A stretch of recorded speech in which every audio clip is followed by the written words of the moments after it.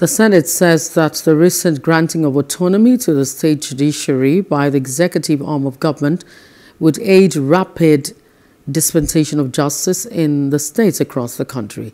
Chairman of the Senate Committee on Judiciary, Human Rights and Legal Matters, Senator Michael Bamidele, disclosed this during the screening and confirmation of the Executive Secretary Designate of the National Human Rights Commission, Anthony Ojukwu, for another term, and Justice Lawal Stanley as President Designate for FCT Customary Court of Appeal.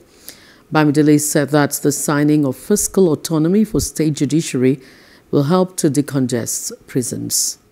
For us, we have no doubt that this is going to make a major difference in the dispensation of justice in this country. And this is an integral part of the justice sector reforms that we all have been clamoring for.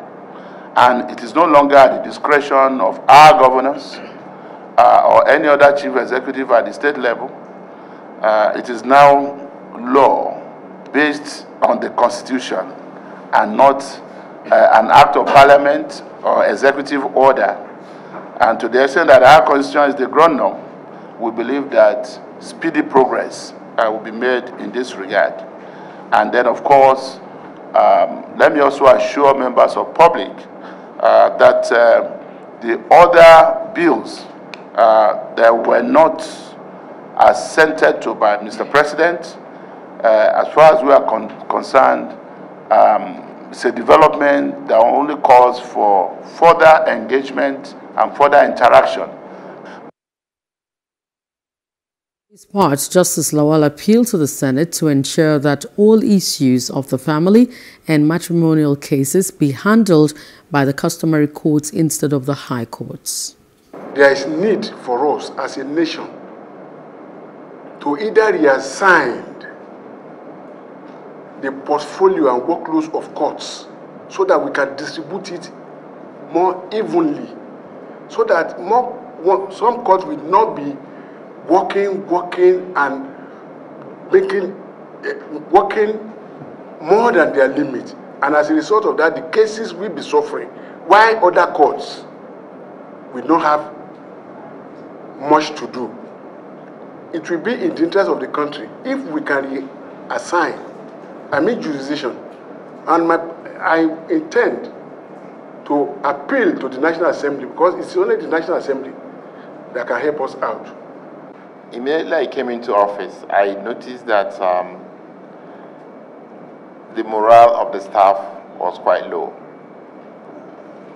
and that the level of awareness about human rights issues was quite low, and there was a lot of impunity amongst law enforcement agents, and our legal framework, one needed to be harmonized, because we were operating under two legislations. It needed to be harmonized into one to make it easier for users. And again, some of the things we needed to work, like ability to summon witnesses, summon those who had violated human rights to give an account. We needed the support of the National Assembly to do that. Hello, hope you enjoyed the news. Please do subscribe to our YouTube channel and don't forget to hit the notification button so you get notified about fresh news updates.